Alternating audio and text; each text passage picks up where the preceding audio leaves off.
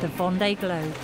26,000 miles of non-stop sailing, 3 months of solitude. It's not for the faint-hearted. This is one of the most dangerous races in the world. After a nationwide search for the UK's most ambitious and talented sailors, just 16 are here to compete for a place at this prestigious sailing academy, with the hope of becoming the next Vendée Globe winner. The competition is immense. Everyone here is very hungry. I don't think anybody's here just for the ride. It's a pretty serious selection process. They're not going easy on us, that's for sure. I mean, this is, high caliber sailing. You need to be at the top of your game in fitness.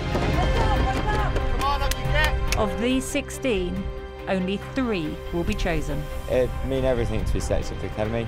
It would be a dream.